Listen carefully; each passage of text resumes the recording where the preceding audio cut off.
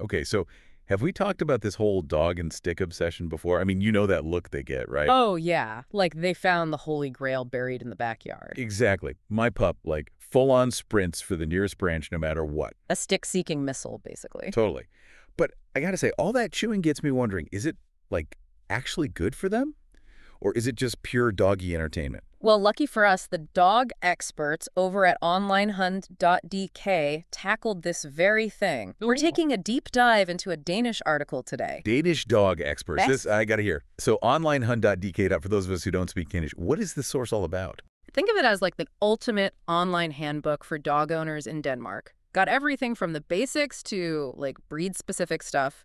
But don't worry, even though we're going Danish today, the core stuff we'll be talking about, it's relevant no matter where you are. Phew, good to know, because I was worried I'd need a translator for my pup. So are these Danish experts pro-stick or what? Well, they kick things off by reminding us that chewing, like in general, is it's basically a need, not a want for dogs. It's in their DNA. Okay, yeah, sometimes I forget there's an actual brain in there under all that fur.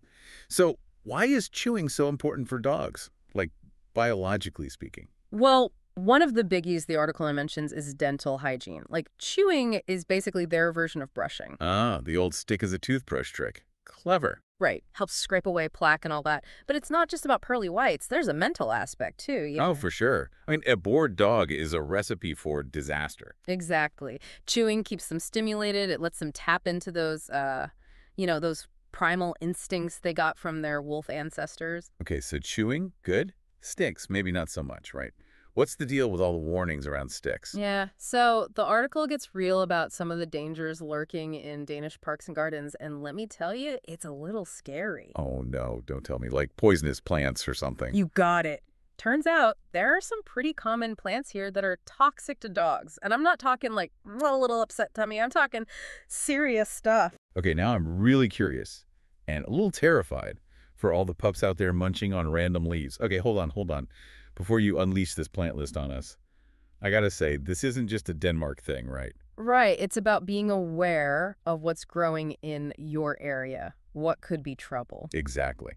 So everybody listening, as soon as this deep dive is over, Google toxic plants dogs and your location. You gotta know your enemy, right? 100%. Knowledge is power, for sure. Okay, back to Denmark. What should our listeners over there watch out for specifically? Well, the guster, they call it. Privet in English, I think. Super common, and all parts of it are bad news for dogs. Privet. Seriously, I feel like that's like everywhere. It is, but yeah, even a little nibble can mess them up. Digestive issues, weakness, even like heart problems in bad cases. Yeah. Wow, okay. Never judge a plant by its harmless-looking leaves, I guess.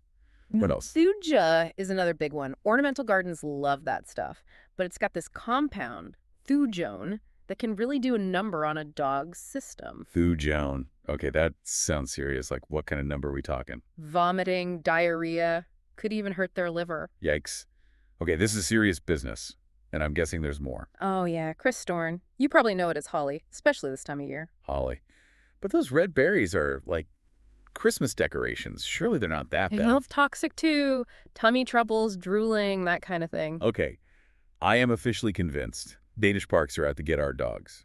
Note to self, look up, like, dog-friendly landscaping. But even if we avoided every bad plant out there, there's still the stick itself, right? You're telling me. The article makes it clear. Even regular sticks, they can be a choking hazard or worse, cause internal injuries. And this is where my brain goes to, like, the worst-case scenarios, like splinters in the worst places, emergency surgery, the whole dramatic shebang. Be honest, how common is that stuff, really? It's definitely not unheard of. I mean, dogs and chewing, that's like peanut butter and jelly. They just go together. Right, of course. But sticks, they're not exactly designed with canine safety in mind, are they?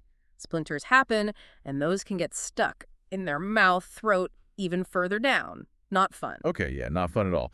So are all sticks created equal in terms of, like, danger level? Asking for a friend whose dog may or may not have demolished a small branch this morning? Well, anything brittle that splinters easily is obviously a no-go. Like certain cedar and pine trees, they're notorious for that. Got it. Cedar, pine, out of the dog park. What about oak, maple? Those seem sturdier, right? They can be, yeah. But even then, it's a risk, especially if you've got like a super chewer on your hands. And it's not just the type of wood either. It's the size, the shape of the stick, if it's already got cracks in it. So basically, it's not just avoid certain trees. It's like inspect every stick my dog even looks at. That feels impossible. Is there anything we can give them to chew on that's actually safe, or are we all doomed to a life of, like, bubble wrapping our dogs? No, no, don't panic. There are definitely safe options. The article actually gives a couple of good alternatives. Okay, because right now I'm picturing, like, those indestructible toys they give elephants at the zoo. Hit me with your best shot. What can we give our pups instead of sticks? Okay, lay it on me. Yeah. What are these stick substitutes, these miracle objects? Well, they start off with a classic, and for good reason. Kid bone.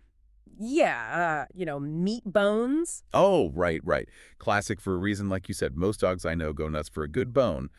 But what makes them better than sticks, aside from, well, not being attached to a potentially poisonous tree? Well, for one thing, they're like designed for gnawing. Durable, flavorful, keeps dogs busy for a while. Plus, they're actually good for their teeth. Helps clean them, just like chewing on, well, anything, but, tastier.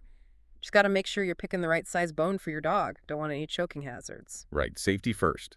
So bone's good. But what about those dogs who are less about the gnawing and more about dismantling? My guy, he's all about ripping stuff apart. Anything tough enough to stand up to that kind of enthusiasm. Oh, yeah, the article talks about those too. Stuffed Kongs. You ever tried those? Kongs, oh yeah. My dog, he turns into Einstein trying to get the treats out of those things. Right. Keeps them busy, makes them use their brains a bit. And there's a ton of different ones now. Classic Kongs, puzzle feeders, tough rubber toys for the hardcore chewers. You name it. See, this is why I love these deep dives. I go from, my dog can never have nice things, to shopping spree at the pet store. But I gotta ask, that classic dog running through the park with a stick image, can we ever recreate that, like pure joy, but with, I don't know, a rubber bone? Maybe not exactly the same sticks. They've got that, I don't know, that primal thing going on. But we can get pretty close. It's about figuring out what makes your dog tick. Some dogs, they go bonkers for a good puzzle. Others, they just want to play fetch till they drop. So it's less about the stick itself, more about understanding what our dogs are actually getting out of it, and then like finding a safer way to give them that. Exactly. This has been like seriously eye-opening. I feel like I've gone from dog ownership 101 to like canine connoisseur all in one episode. Glad to hear it. And for everyone listening, next time your dog goes digging for sticks, take a second. Watch him. What is it about that stick? The shape, how it feels in their mouth. Once you get that, you can find something even better and safer that they'll love just as much. And who knows, maybe even more. Well, that's all the time we've got for today's deep dive. Thanks for joining us, everybody. And remember, a well-chewed dog is a happy dog. Just maybe not on a stick.